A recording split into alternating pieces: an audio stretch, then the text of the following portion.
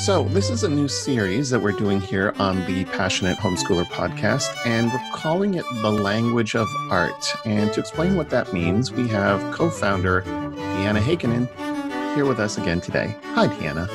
Hi, Joel. So, I had this idea of doing this quite a while ago. I go to a lot of museums, and I used to be a curator. And so I have this love of understanding art. And I know a lot of people, when they view art, they're not really sure what they're looking at. And you can obviously have a reaction to it, and it can be an emotional reaction.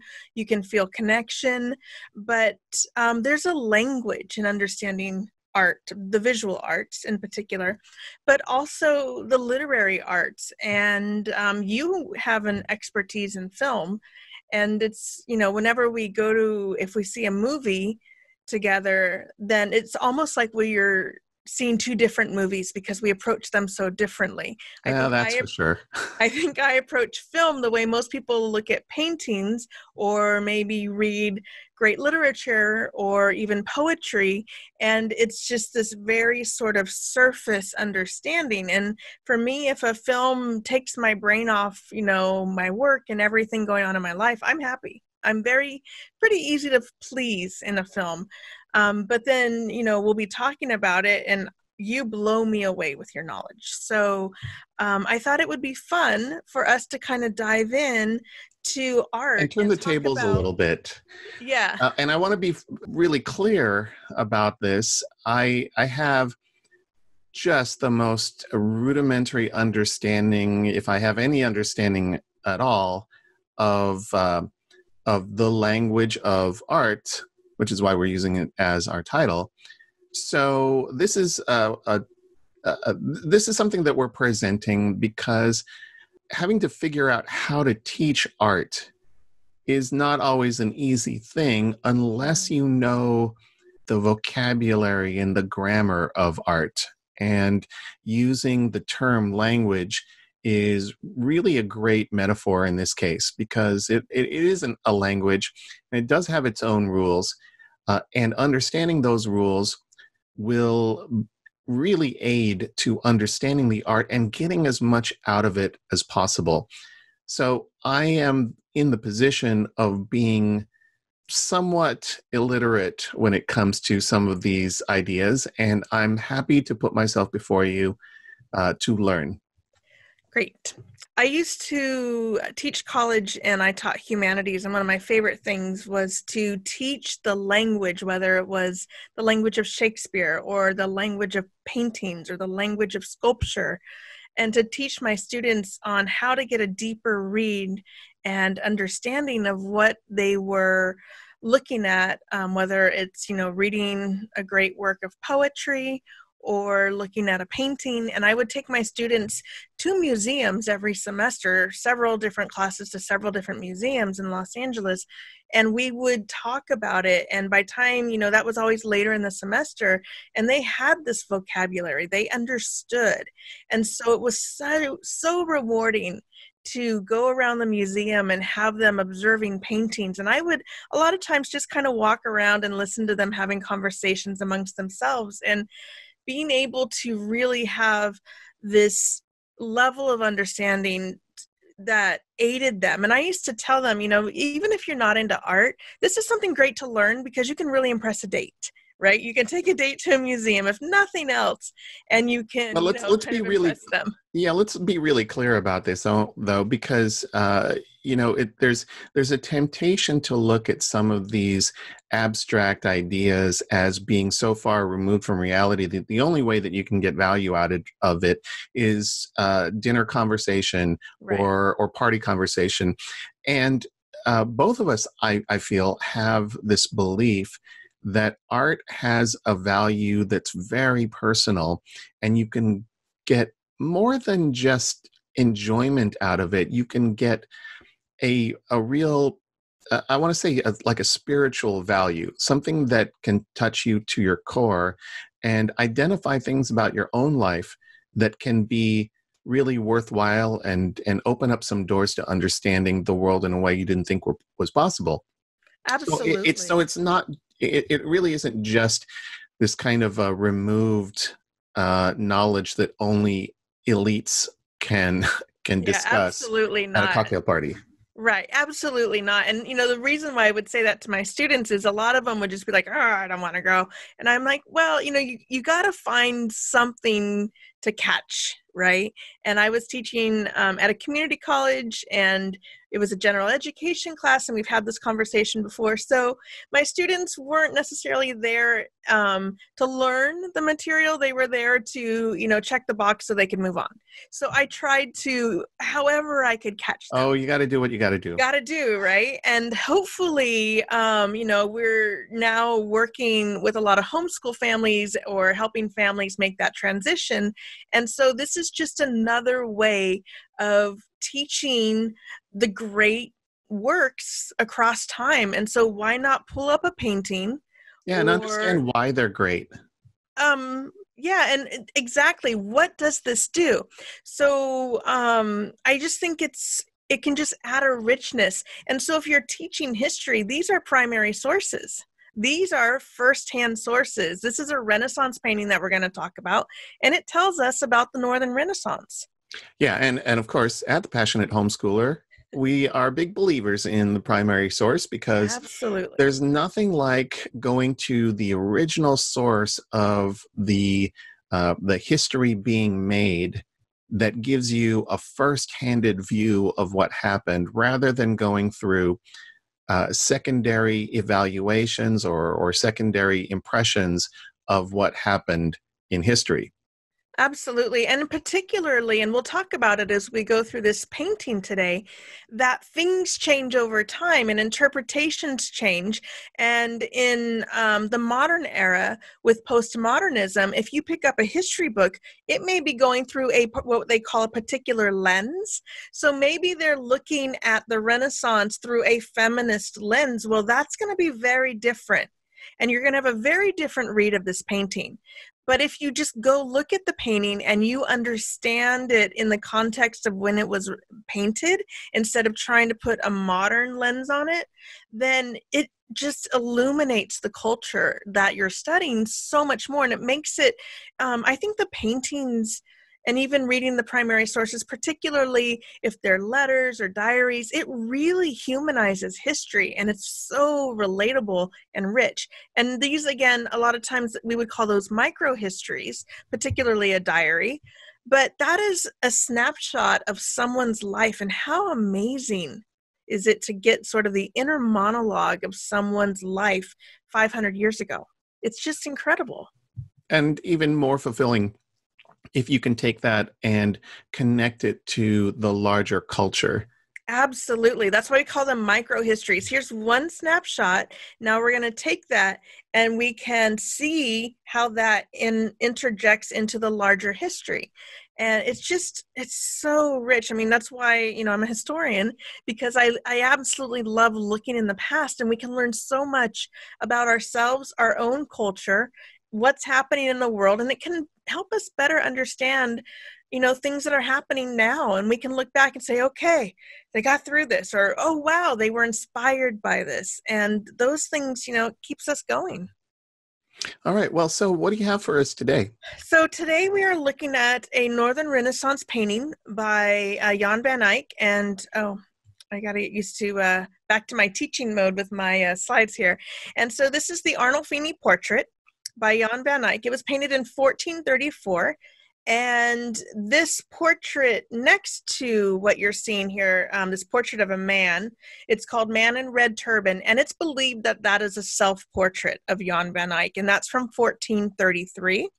So this is what the artist looks like, but we're going to be looking at this Arnolfini portrait. Now, when I was getting my degree in art history, this was called the Arnolfini wedding, and we'll talk about that sort of idea of the modern interpretation over time, because there's been quite a bit of scholarship in recent years on this painting, and some things that were once sort of accepted or understood, they're now maybe being questioned. And with time, we have a better understanding. Sometimes we get new documents that are translated or found. So it's interesting to see how things change. And so it's now called the Arnolfini Portrait. It is in the National Gallery in London. And if you ever get to there to see this painting in person is so incredible. I remember just standing in front of it and being overtaken with emotion because I had studied it, and it's just to see it. I don't know. I get emotional now just thinking about that moment. And so Arnolfini Portrait, this was now before you continue, I want to preface this by saying you did show this to me before. right. Before this particular episode that we're shooting right now. But I do want to say that your emotional reaction to it is quite a bit different from my reaction. Yeah. As I look at it right now, I don't really have much of an emotional reaction to it. Now, Right. I get this. I understand why you might have a reaction, whereas I don't, because you have studied it and you know the subtext, you know the story behind it. And all I can see is, what is immediately obvious to me because I don't have the knowledge behind it. Right. And I Right. think So my reaction is necessarily fairly superficial. exactly. And I think that's the difference. Like you can look at a painting, and as you go through museums, and I even do this now, particularly large museums like the Metropolitan Museum of Art or the Getty Museum in Los Angeles. And so I think after a while you stop seeing, and then you just walk through the galleries because it's sensory overload. It's numbing. Yes. But if you were to just see this painting, I mean, it's this old-fashioned man and a woman, right?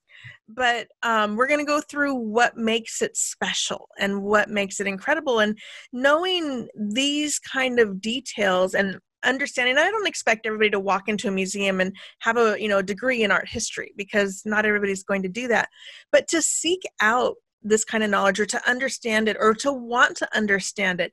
I mean, I go to my favorite pastime, or one of them, is to go to a museum. That's how I decompress. That's how I recharge. And I see so many people that just walk through. I mean, and you see people that read the wall text and really stare. And then you see people that just kind of walk through. But if you read the wall text, it's really informative most often. I see a lot of people with the headphones or the little things listening. The listening guides. Now, I'm not an audio person. I That would don't be listen. me. Yeah, I don't listen to audiobooks. So I don't do those, but I read every wall text. I'm interested in that. And it really does make that painting come alive. And that's what I wanted to do in our new series here, The Language of Art, is we can see and we can describe, and, that's a very first sort of level.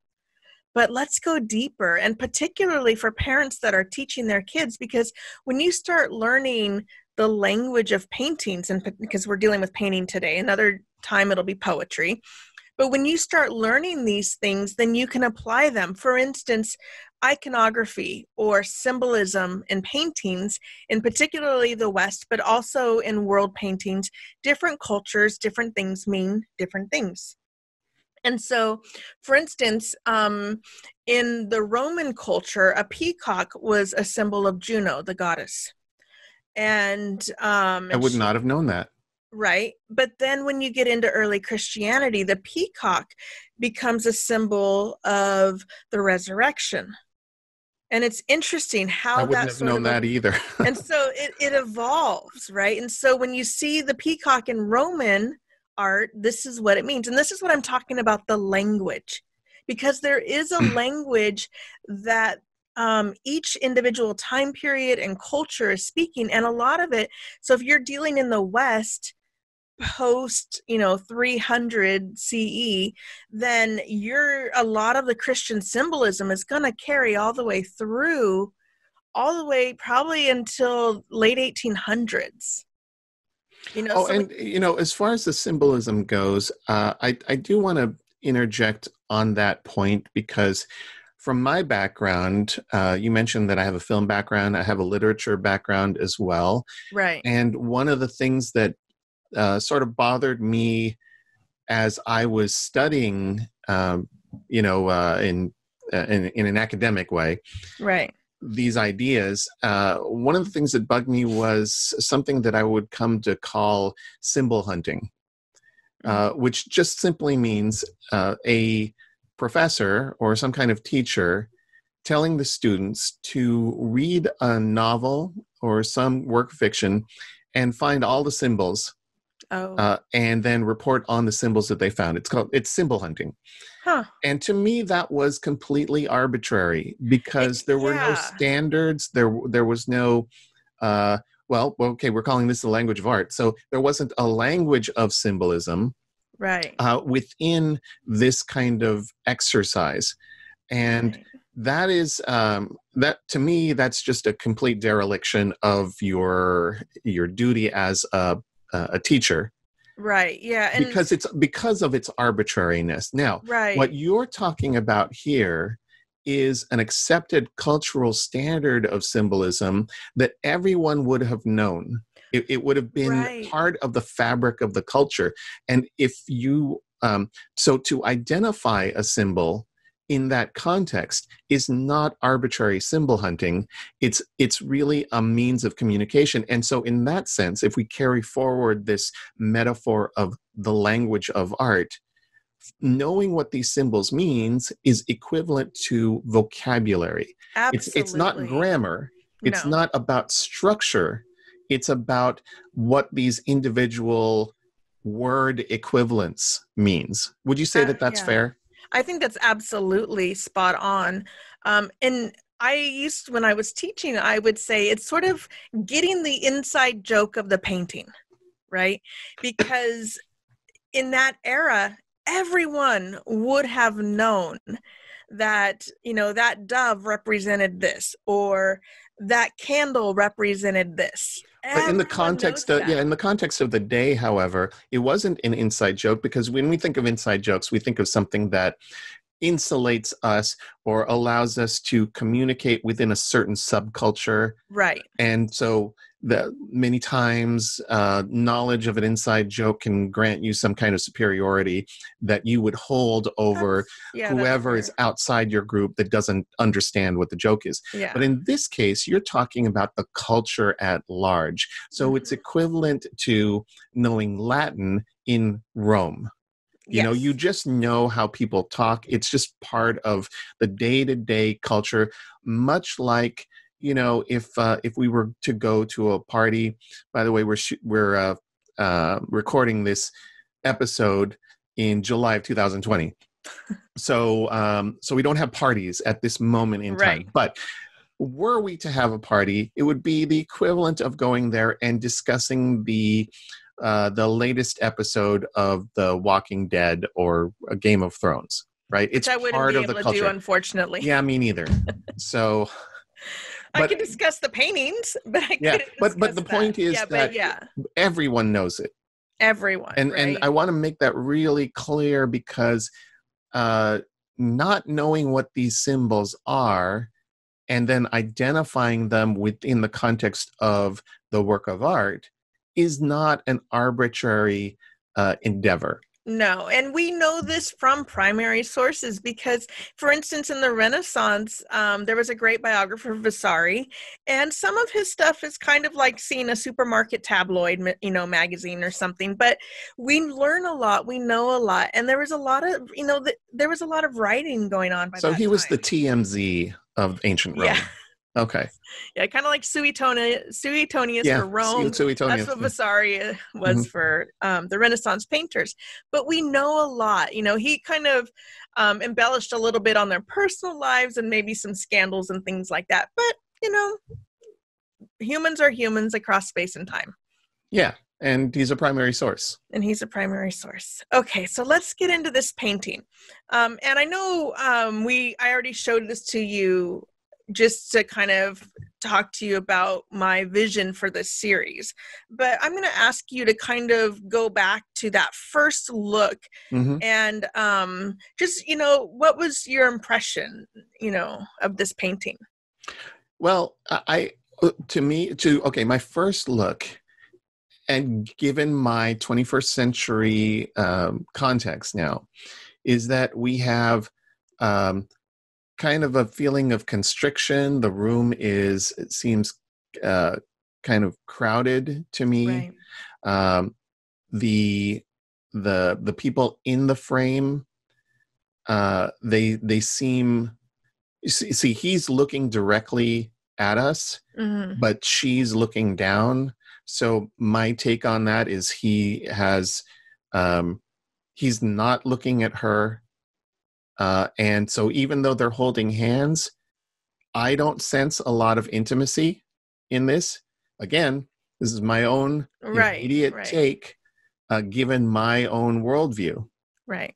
So, I'm fairly sure, given our conversations, that I'm way off base with No, this. because I know, and that's the thing. A lot of people will look at a painting and that's where it ends. And then they Mhm. talk about like maybe how it makes them feel. I had students saying, yeah, it kind of reminds me of Christmas with all that red and green, and Right. that's right. That's fair. Okay. Yeah. And, why is there a bed? Is this the living room or the bedroom? Like, where are they? And so these are the kinds of, things, and it's your first look at something. And of course that's valid because you have to start somewhere.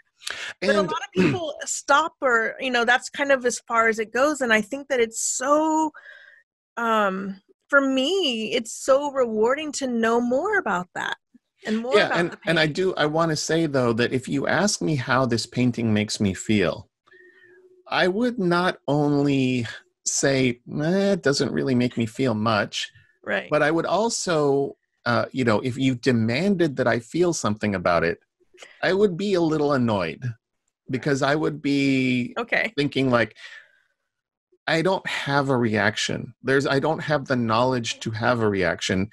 Yeah. Don't make me have a reaction. That's how I would, that's how I would take it. Yeah. And that's fair also. I mean, not every painting is going to wow you, and not every painting wows me. Even with my years of study in art history, I can still walk by paintings and be like, meh, that's fine. But You there don't are have to be still, moved to tears by everything you encounter. yeah. But I mean, I think your state of knowledge can deepen the reaction. Right. But I have to say, in the sense of fairness here, there are some paintings that I would have an immediate emotional reaction to, uh, given what, like, even if it's a painting, I've had immediate reactions to paintings that I have no knowledge of context Right. over.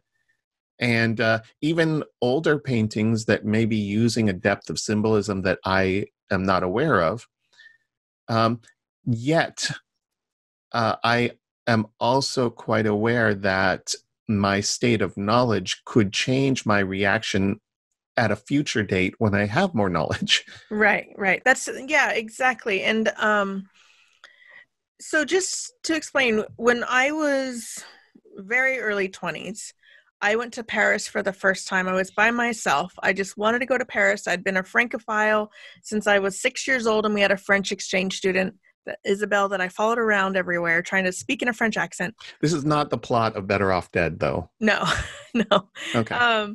And so I went to Paris and I went to as many museums as I could. And this is before, because I was a returning student, this was before I was trained in art history. And I was, my mom brought us to art museums and she brought us. So I'd been to art museums. I had loved art. But I decided to go to Paris and I went to all the museums and I went to the Rodin Museum, and I didn't really know that much about Rodin at the time, maybe very little. But I read, I did my homework because that's always just the person I am. And I read all the guides and I'm like, well, this looks like a great place. And it was close to Invalides where Napoleon was buried. And there's a beautiful park there. And, I could walk there. So I went to the Rodin Museum and I remember looking at the sculptures and just being so moved. And I didn't have the knowledge I have now. And I turned the corner and I saw the sculpture of the Kiss. And this is life size. And Oh, I gasped and I bawled. yeah. I had this very strong reaction to it. That was my reaction when I saw Michelangelo's David. Right. And so even without knowing, I think you can definitely feel a connection for sure. to art. But that's the context of your own personal history that you bring right. with it. Right. And so you can appreciate and you can understand and you can have this emotional reaction. But to speak the language and to understand what the painter, why he put in this versus this, I think is so great. It's like, for me, it's the difference between going to a bookstore and just looking at the covers versus going to a bookstore and opening up the pages. What's inside? What is the author telling? That's a great metaphor there. Yeah. So Okay, let's dig into it. Yeah, so we'll go here. Just a little biography. And again, this is something that I think is important. So Jan Van Eyck, he was born sometime before 1395. We don't have exact dates. And he died sometime before 1441. He was first kind of noted around 1422 is when we first see him painting. And this is pre New World discovery. Mm-hmm. Yep. And so he's up in Flanders, which is a little bit of northern France, parts of Belgium, and then a little part of the Netherlands. And there was this region called Flanders. And he also worked for the Duke of Burgundy and for courtiers in the Burgundian court. And that was a kingdom within what is modern day France. And for a long time, he was credited with inventing oil painting, although we know that's not true. He invented a new technique, and that was to just put layer upon layer upon layer. And it's this technique that gives us this, when we go to look at the painting, and it's definitely different on screen than seeing a painting in person. But there's this luminous quality, and that's because he put layer upon layer. Now, prior to this, they were using tempera paint, which is like this egg paint. But he painted on panels, and so there's 3 wood panels in this painting put together. So that's what the painting is. Oh, so he painted on wood. And at this time they were painting on wood. They did have some canvas as well, but they often painted. So you get a lot of paintings on wood still in this time period. But he kind of invented this technique that where you just put layer, and this really allows these deep, rich colors, these jewel tones as they're known now. And he also had a brother that painted, and there's another reference to another Van Eyck a little bit later in France, likely a relative. So there were painters in his family, and he did pretty well. He got a lot of commissions. Some of them were religious. And again, this is, everybody's Catholic. This is pre-Reformation. So, you paint for the church, and it's the Holy Roman Empire at that point in the Roman Catholic Church. Okay, so here's the painting, a little bit larger.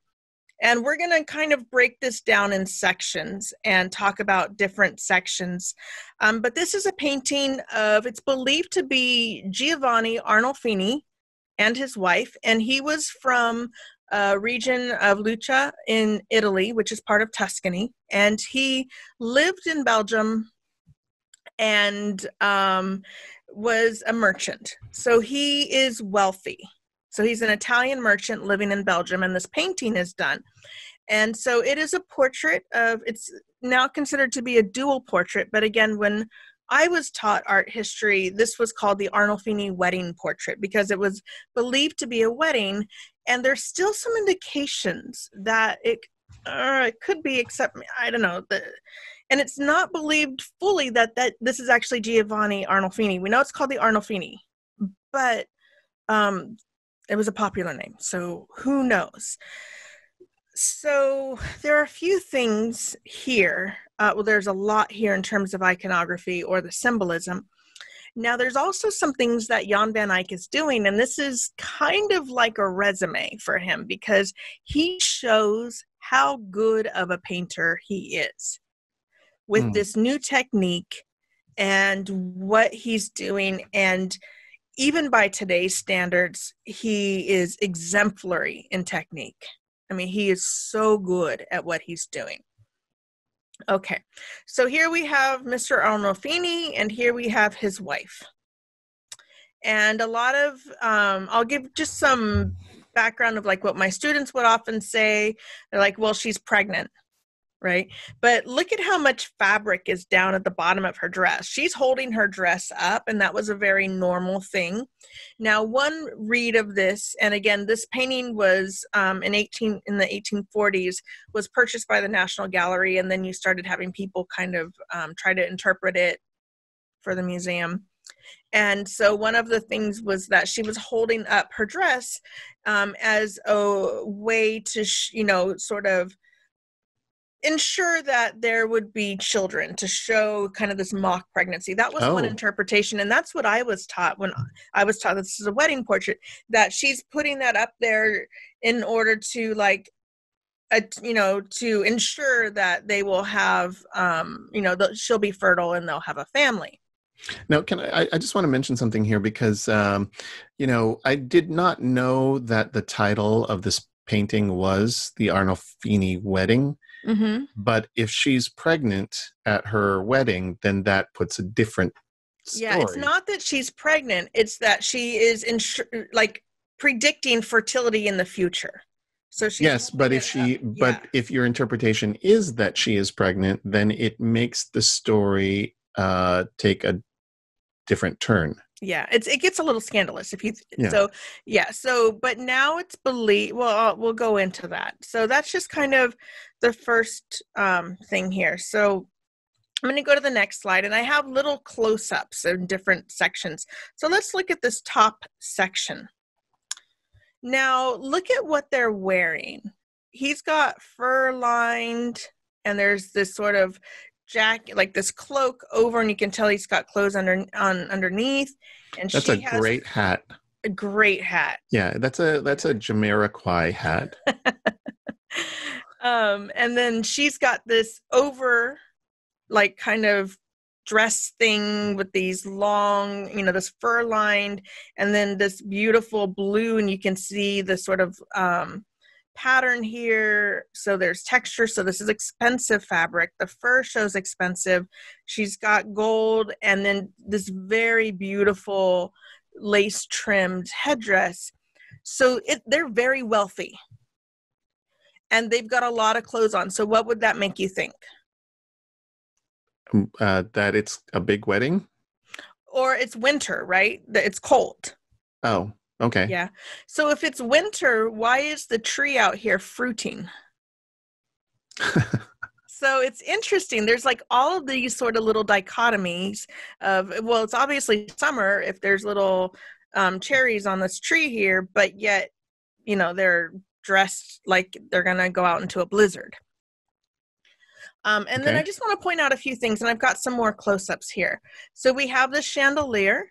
We have an inscription on the wall here, and we have this mirror. Okay. So when you're looking at the wide view, that mirror is not the first thing you notice. It just looks like some kind of a dish. Or a paint, some kind of art thing on the wall, right? So let's look at these a little closer. So this inscription on the wall is in Latin and says, Jan Van Eyck was here. That's like a John Hancock signature. Yeah, 1434. Mm-hmm. And so that tells us it's Jan Van Eyck's painting, and we have the date right there. But why it was called the wedding portrait for so long is that this was believed to have been like sort of this witness, like he was a witness to the wedding, witness to this event. Now, a more modern interpretation of this painting says that this was painted shortly after his wife died, and it's a memorial painting. Oh. And so if you look at the chandelier, there's one candle, and it's on the side of Mr. Arnolfini. And this could mean that there's life on this side. But if you know Renaissance iconography, the candle is an allusion to God. And so when I first learned about this painting, that was that God was presiding over this wedding, this union between two people. So now we have sort of conflicting ideas. Yeah, because it's almost just like one a candle. mystery. Yeah. What? It's one candle. It's one candle, right? Well, you just need one to represent God. You don't need the whole chandelier. and yet there are several empty Mm-hmm. candle holders. Right. And you would think that they're showing wealth everywhere else. Why, and having candles is another sign of wealth. Why is there only one? But if you look at this one, see how it looks like there's wax and it's burned out. It's burned out. That's some credibility to this new theory. Mm-hmm. That this is a memorial portrait and she died in childbirth. Very interesting. Now, when you look at this mirror close up, these little roundels all around the outside, and these are tiny. If you go to see the painting, I mean, these are smaller than a dime, these little roundels. And they have the Stations of the Cross in them. And you can, when you see the painting, you can make out which was which. Wow. So very it's interesting. That level of detail, huh? Extremely. And this is what Jan Van Eyck is known for, is this exquisite detail. And then, in particularly, it starts with him, but in the Northern Renaissance, they were known for using a one-haired brush to get that detail. That's remarkable. Insane. It is. I absolutely love the Northern Renaissance. It's just minute detail. Can you just describe for a second what you mean by the Northern Renaissance? So there's the Italian Renaissance in the Italian Peninsula, and then there's the Northern Renaissance, which would be in France, Germany, Netherlands, Flanders, and the artistic styles are very different. Okay, no, you're talking about Northern continental Europe. Northern continental. Right? Then there's also the English Renaissance that starts a little bit later. So the Renaissance, as we describe the time period, starts in Italy, and then ideas spread. Okay. And it spreads to the north, and then it spreads over to England. Is kind of the time. So you wouldn't consider the English Renaissance part of the Northern Renaissance? No, the paintings are different. The literature is different. I mean, that's Shakespeare. That's Queen Elizabeth. That's Right. That's much later than this. Yeah. Yep.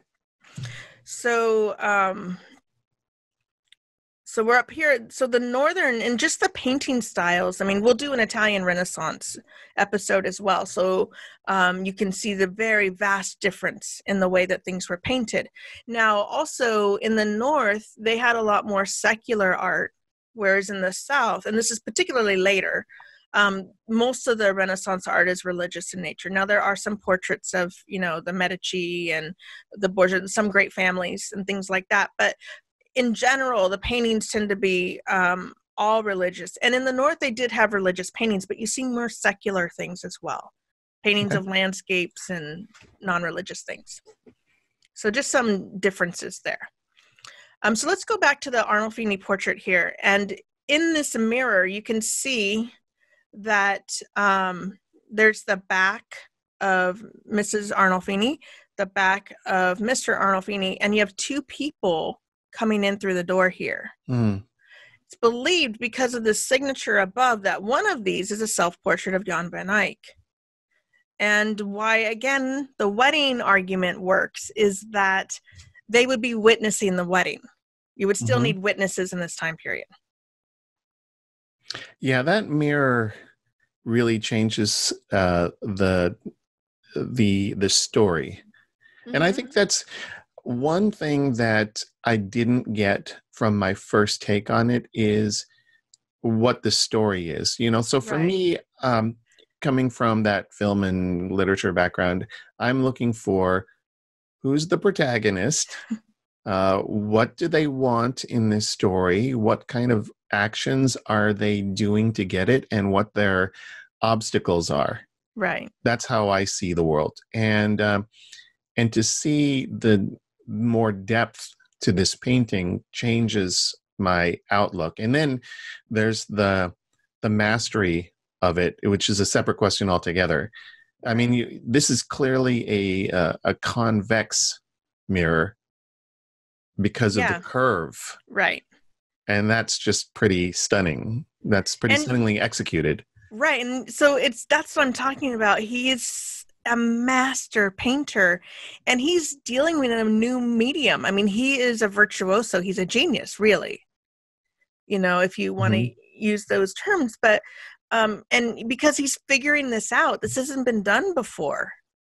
and he's playing, and this is just such a masterful painting. Yeah, I mean, if you think about painters as having a subject sit before them and attempting to copy what they see before them, Right.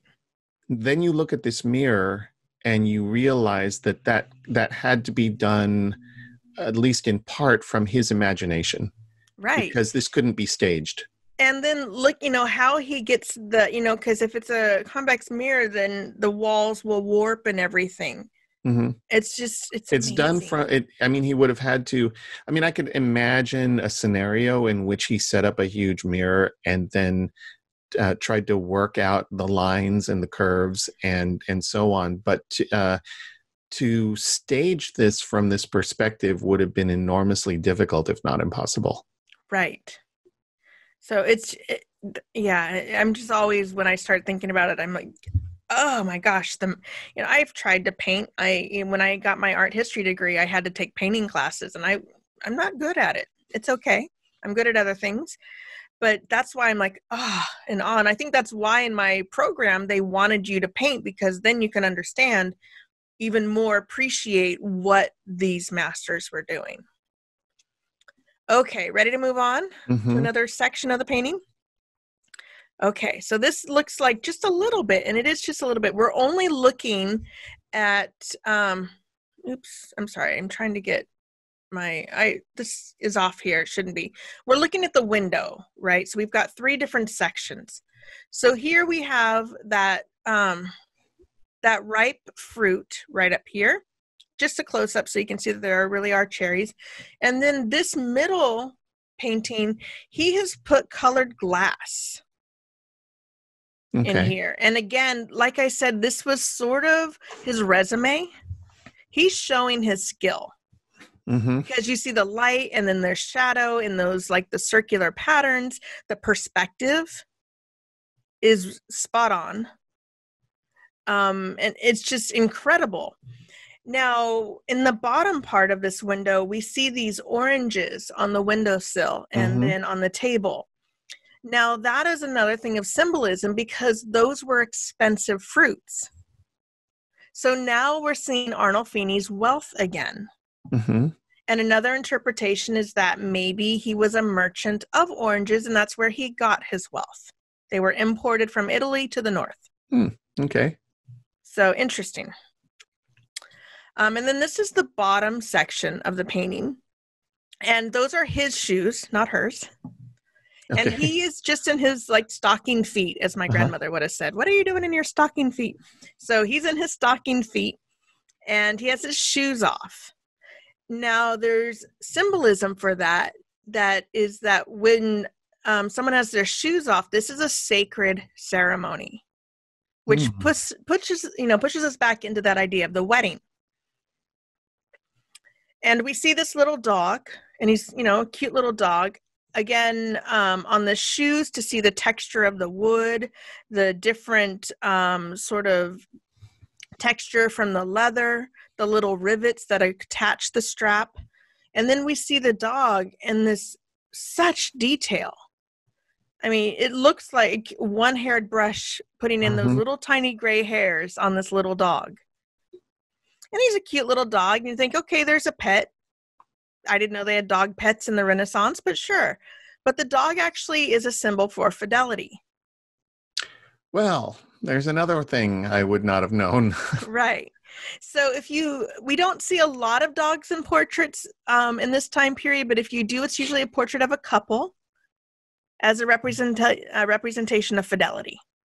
Now, where does that even come from, though? You always hear dogs are loyal. It's just, these symbols evolve over time. And I guess, it's like, I mean, it is a language, we, even with our modern English language, if we go back more than a couple hundred years, I'm sure it would be impenetrable to our modern ears.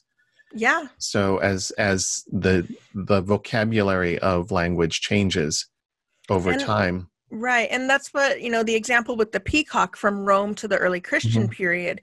And it changes as cultures evolve and change. I mean, that was the same region, but the ideology changes. And so the symbols change meaning. Okay. And then sometimes you get symbols coming in from different cultures. They're borrowed and then they're sort of adapted through diffusion of ideas and things like that. So I think it's really fascinating to want to understand these. I remember I really enjoyed the symbolism part of art history, so I did a lot of extra reading on it because it is like learning a new language. Sure. Okay. And then this last picture here is just the fabric on the ground, which See, fabric was... you don't get this level of an understanding when you just look at the full view on a computer screen. No. Yeah, this is another level. And to see that kind of detail, I mean, you could really just, just fold yourself up in that fabric. You can just feel the texture of it. Right. And it's lined, but fabric was really expensive. So this is another symbol of wealth. The fact that she's got this, kind of overcoat. Not only is it fur lined and have this kind of, it looks like a thick fur or wool lining. There's a lot of it. Yeah. And it's dragging on the ground. It's voluminous. Yeah. And so again, this is, showing wealth. Okay. And so let's take a look at Mr. Arnolfini. Now, again, we have this layering of paint, and that's why the light coming in. If you look at paintings a little bit earlier, or paintings before some of these techniques head down to Italy in the Renaissance, you don't see that luminescence. Now, Da Vinci was a master at this, and he did his underpainting in like greens and stuff on human skin, because skin isn't just one tone. There's a lot of complexity to it, the colors. And this starts here with Jan Van Eyck, and you can see that paint that coming in, but that, even where the light is really bright on his face, there's so many different tones. And this is done by building up paint slowly. Now, oil paint doesn't dry fast. It dries very slowly.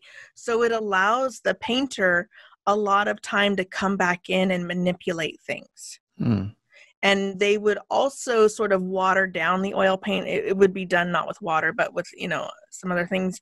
And so they would thin out the oil paints to just build color and texture on top. With a thinner, like turpentine or something like that. Yeah, something of the equivalent. So they would thin out the paints as well. And then they would just layer them to get these really vibrant colors. Well, this is another thing that you don't really see at the full view. You really have to take a closer look. I mean, the shadows that play away from the light source are that there is a lot of gradation to it. It's not like a solid block. Right. And you still get the skin tone, even in the shadows. Absolutely. And the variations of the tones, right?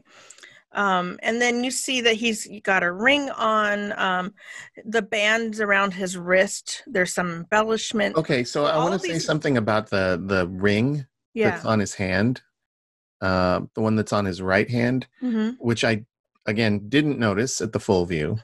Right. And to be perfectly honest, this gesture that he's doing with his right hand, this gesture here, I associate that, and this is one of those things that is a danger of having your first reaction be set in stone. Right. But this gesture is something that I've associated with Catholic priests blessing you. Yep. Because the full motion would indicate the sign of the Holy Cross. And so from that association, he embodied, again, this quick, immediate reaction that I had made me think of him as some kind of a priest, because because the full view doesn't allow me to see the detail of the fabrics, the fur. All I see is this long kind of garment that I associate with priests. Interesting. That's a So, really, yeah, and the collar as well, even right. The though it's high not collar. the high collar, even though there's no, it's not a white collar, but it's a short collar that's folded up. Right. One of the other things that I associate with priests. So that's why I wanted to bring that up, because I'm disabused of my notions about who this is, not just from our conversation here, but by going in and looking at the details. Right. And that's another thing, I went to college and I got my art history degree, and a lot of the stuff I learned were from, projected slides onto a screen in the classroom, and textbook images, so everything is really flattened, which is why I would always tell my students, go to museums, because it's so different to see the painting. Yeah. So when you see this painting, it's not a huge painting. It's not like, some of Rubens' paintings are like the size of a wall in a bedroom. I mean, they're massive. This isn't a massive painting, but you can get, and you can see, and you see all these details, and you can see the brush strokes and the paint being layered and layered and layered. And I think it's so rich to see. But by breaking it down like this, and this is how I would teach the paintings in my class, I would section them out, because it's when you get to see these little details, you're like, oh, now I get it. But Yeah. without doing this and just looking at a painting, I think that you miss it. And that's okay, because not everybody wants to do deep dives into paintings. But I think if you have some interest, or if you're teaching your kids art and a little bit of art history along with history, this is a great exercise. Yeah. And I think that another aspect of appreciation for this work has to do with the understanding of where this lives in the context of history. Right. We're talking about here at the early side Right. It of is early. the great masters who would follow him, and Absolutely. so knowing that, uh, and so there's that aspect of it, and to know now of where he arrived at in history, and then to go in and look at the detail and the sheer accomplishment of it. We talk about what kind of spiritual value this can give to you. Right. If you are presented with something that is a work of genius, you don't necessarily know that it's genius unless you know the greater context where it comes in history. If you look at the Wright brothers plane, you don't know what an achievement is that necessarily unless you know that it's the first to ever fly. Exactly. And Right. that's that context. That's that piece to really fully, like, just immerse yourself in what you're looking at. Right. And then to tie this back to the spiritual value, there is something inspiring about looking at an achievement of genius. Yes. To know, to understand why it's genius, to know what an accomplishment it is. I'll be honest with you. If I'm walking down a museum, probably with you, uh, and I might just walk past this painting without knowing that context. And now it would be the kind of thing I would seek out Right. because I know the context. And I would seek it out because I have a better understanding of why it's good, and to think of it. See, there are layers to this, obviously. I mean, Yeah. we're talking about the value you can get out of it. There's the aspect of accomplishment, and then there's the aspect of the storytelling in this as well. So Right. to know what the underlying story was, to know that the painter himself suffered a tragedy, to know that, to think of him as the witness to this wedding, and to think of it as his if it is the case that this was his tribute to that, to think that perhaps he didn't lose what made him love before this, adds to the storytelling that's taking place. Yeah, it's I just there's so much in this particular painting, which is why I wanted to start with this one. For me, it was the low-hanging fruit, right? Because this is the one that wows all the students, like, oh my gosh, you got that out of this? And so I thought we would start here, and then we'll look at some things that some people are going to love, some people are not going to love, you're going to like. But I think the idea of appreciation, whether you respond emotionally or you even like it for whatever reason, hopefully what we can do for people is to get them to appreciate. Yeah, and to things. Think, and not just not to be able to think about it in a way that allows you to understand what you like. Right. And I think that it ultimately may be the greatest value of this, is that it, by becoming a more informed viewer of art, then perhaps you may be able to define and seek out the things that you will like, which would be an unending value for the rest of your life. Right.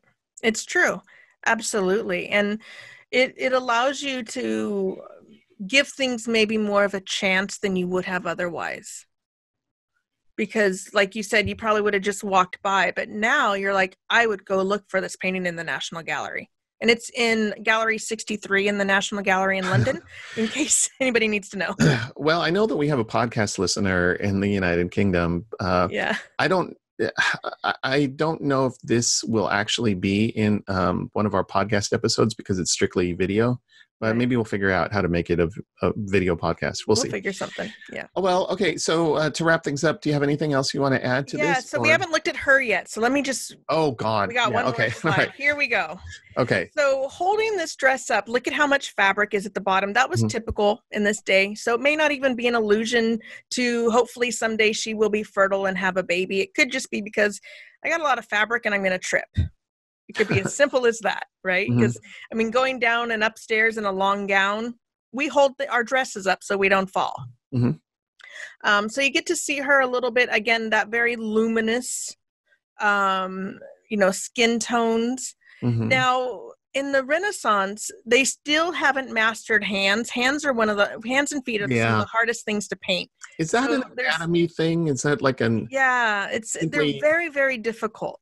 Like, I know Da Vinci, did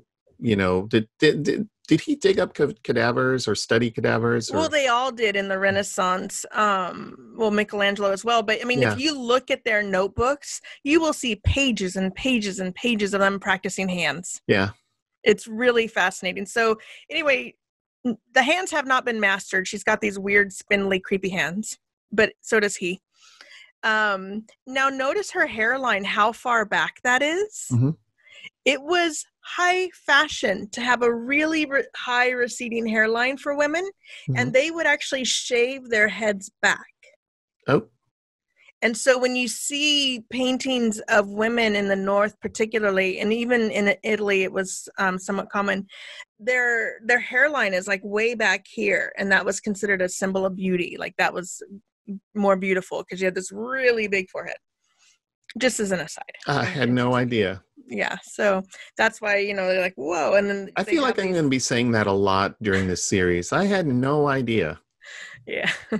And so again, just some detail on her gown in this last picture over here, that, the fur lining and then all of this gathering, lots of fabric, lots of wealth. I love the way that it folds under her belt. It's all gathered. Amazing. Yeah.